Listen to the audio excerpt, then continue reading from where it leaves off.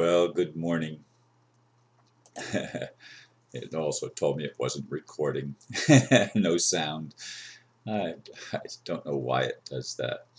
Anyway, the title for this video on the 17th of October is Who Has the Answers to Help Fix the World? Yesterday I listened to presentations about two men offering solutions to the world's problems. The first one is Stage 2 Innovations.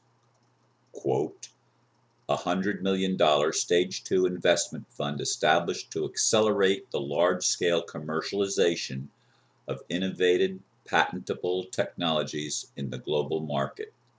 The core leadership of this fund is comprised of, I don't even, the name Manoj Bhargava, a billionaire philanthropist who has pledged 90% of his wealth to charity and research, end quote. The second one is the Keshe Foundation. I played their free energy conference all the way through. Interesting. He has been around for a while and is more familiar to me. They both offer benefits that cannot help but make things better for most people, especially those in the third world. And that last sentence, especially for those in the third world, I don't know how readily available even these things are going to be. I don't know about the Keshe Foundation, but the ones for the Stage 2 Innovations, I'd love to have the electric bicycle that would generate power for my house and allow me to get totally off the grid. I mean, that would be ultimately something that I would really appreciate, as well as the thing that helps you lay in this thing and it cuts off circulation to the legs, or it alternates the circulation to the legs to help pump the blood, get the blood moving up to the heart.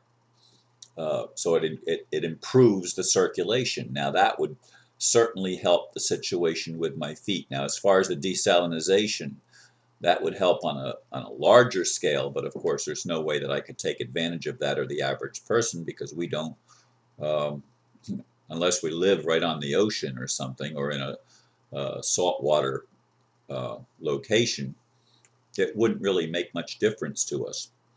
But the other two, for me, would certainly be beneficial. However, it appears that they're first going to be made available to those in third world countries. The United States has a lot of business and financial blocks to keep good innovations from being marketed quickly. I mean, it's very, very expensive in the United States because of the cabal, of course. And who has the answers to fix the world? If we don't address the political bullshit, I was going to say chicanery, but same thing. If we don't address that, and if we don't address the religious ideas that separate us from one another, which have been pushed by the cabal in the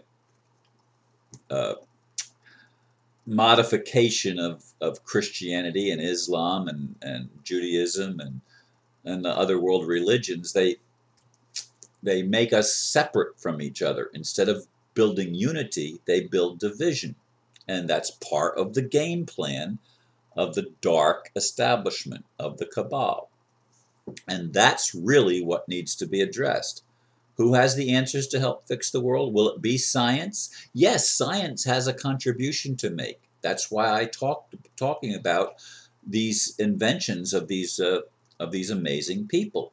Now, Keshe, as many times as I've watched his stuff, I have no clue, honestly, no clue how his technology actually works. It's a higher science from his point of view, but I don't have a point of reference to know how it could even be experienced by us. It sounds wonderful, but I can't tell you how it's going to work.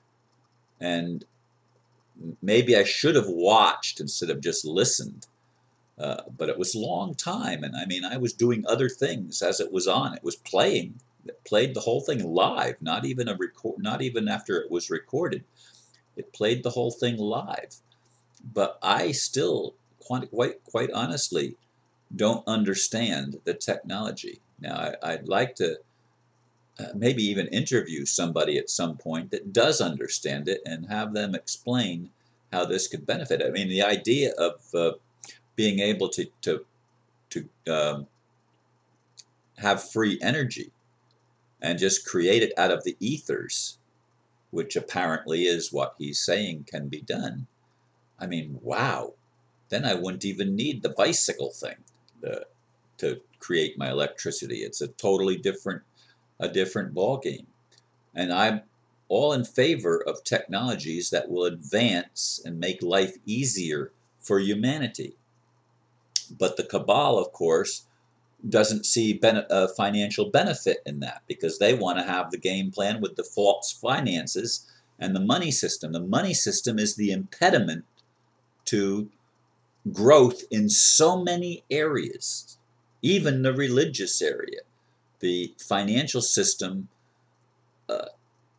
influences that because they brainwash the priesthood, if you will, the clergy, to teach things that twist the basic truth that we're all children of God, and they try to make it to separate children of God who are Christians from children of God who are Muslims, from children of God who are Jews, from children of God who are Hindu or Buddhist or even atheist.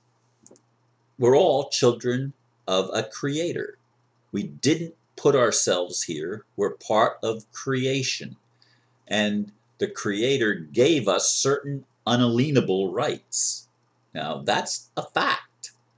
Now, we forgot and we've been lied to, but nevertheless, we have potential that has been untapped by far and large because we've been told we were sinners, we've been told we were less than what we really are, and we've been led down a path that does not allow us to obtain and attain our potential. Obtain meaning the things that we need, but attain meaning the growth that we need, the growth in consciousness, the growth in our personhood, so that we can recognize that we are here as part of each other, but to serve ourselves and each other, not just each other, not the other, but ourself too, to build our own being to the point where we become the best Ron I can be, the best you can be. That's the goal. That's the goal. Who has the answers to help fix the world? We all do, but we don't believe we do.